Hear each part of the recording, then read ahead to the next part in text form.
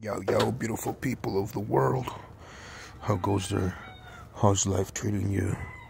I hope you're doing okay. And this here is me about to drop in the distributor back in this 350 that we did the head gaskets here.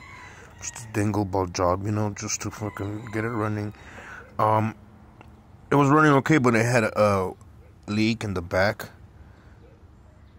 Water jacket, I guess. It rusted through the gasket, so it was leaking between the block and the head. So that's just definitely needs to be replaced.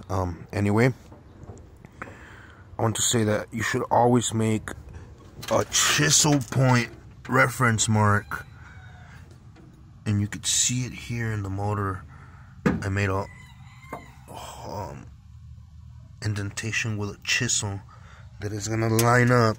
I don't know if you can see it too well with this one here.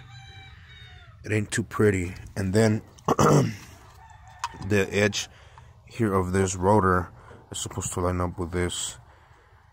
Also not too pretty line that I made there, but it's just kind of all like a mental reference point, so I can more or less just drop it in time and not have to be fucking around later. So yeah, makes your life way easier to do it this way.